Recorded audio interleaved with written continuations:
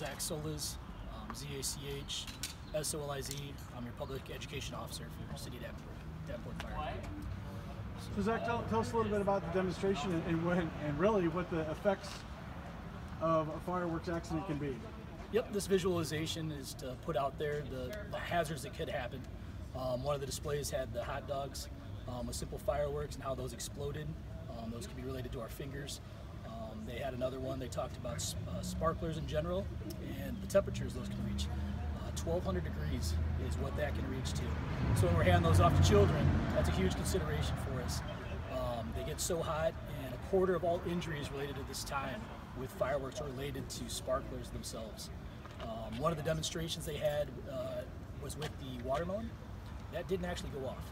And that's a perfect example of not relighting a dud.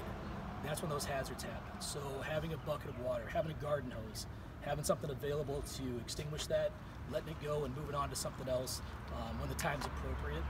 And then I think there was a visualization of what can really happen with a big explosion.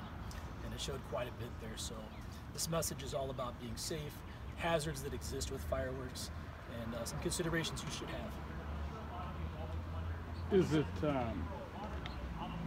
kind of sad? You have to remind Joe Public every year, hey, you know, yeah, it's fun to watch this stuff, but you can blow your hand off. Yeah, across the nation, the fire departments, medical services, hospitals, they're constantly dealing with this stuff around the time of 4th of July.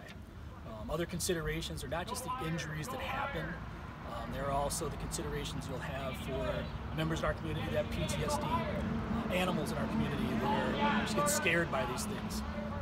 So we want to put that message out on all fronts that yes, be safe when it comes to fireworks. Know the appropriate times for using them, know the rules, and know there's enforcement coming. It's going to have fines for them. The proper date and time is July 3rd and 4th from 11 a.m. to 2 p.m. I'm sorry, I have that backwards. From 11 o'clock a.m. to 2 a.m. That's right. That's the proper time for these to be utilized, and that's it. Outside of that, there's going to be enforcement that the fire marshal can speak to.